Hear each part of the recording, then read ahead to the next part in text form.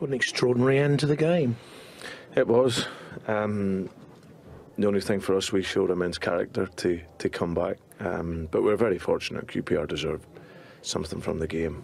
We were just nowhere near it in terms of performance level. Better second half. And again, I applaud the players for the character, because right to the end, even though we conceded a poor goal, the 2 goals that we did concede,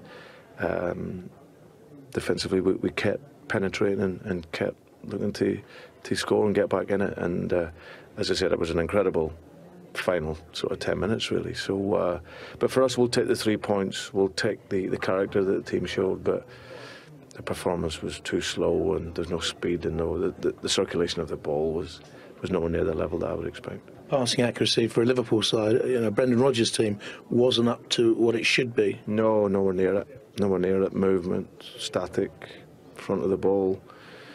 The ability to dominate the game. And in all fairness, Harry set up his team really well. They've gone 4-4-2, but a 4-3-3 and a 4-2-3, one should play through that much better than we did today. And as I said, that what probably disappoints me more than anything. You moved Steven Gerrard into a deeper role, didn't you, in the second half? Why was that? Steven's been a real influential player for us in the last 18 months. The dynamic in our team was about the mobility and the movement and the top of the field, and obviously with Suarez and Sturridge, and then Raheem Sterling, he could pick those passes from deeper, and he was our playmaker from behind.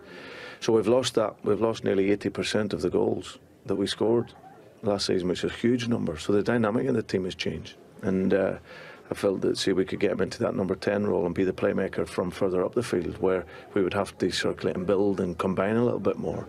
But we couldn't get the ball into him. We weren't quick enough in our movement and our passing to get him in the areas where he can hurt people. So we flipped the second half, and he obviously had a greater influence, which allows us to get our game plan. Little Raheem came alive, didn't he, in the last 15 minutes? Now, Brendan, he was booed. I'd like to think it was because the QPR fans didn't think it was a free kick. First of all, your view on whether it was a free kick or not. But I would hate to think he was booed because of what happened last week. Well, I would as well, because the kid, first of all, he loved QPR in his time here.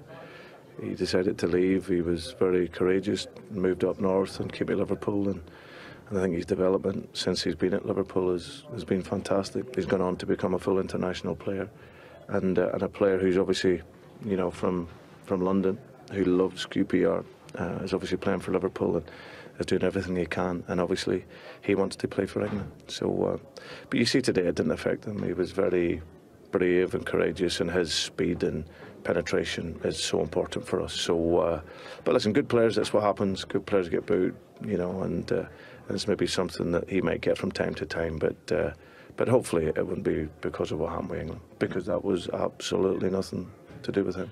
No doubt about the free kick. It was actually clever thinking by Glenn Johnson, I think, who said to him, get it to me early so they could get the cross in for the first own goal. Yeah, we encourage the players. I think the good players come alive when the ball goes dead, and obviously they were getting set up for the free kick. Raheem spotted it, played it early.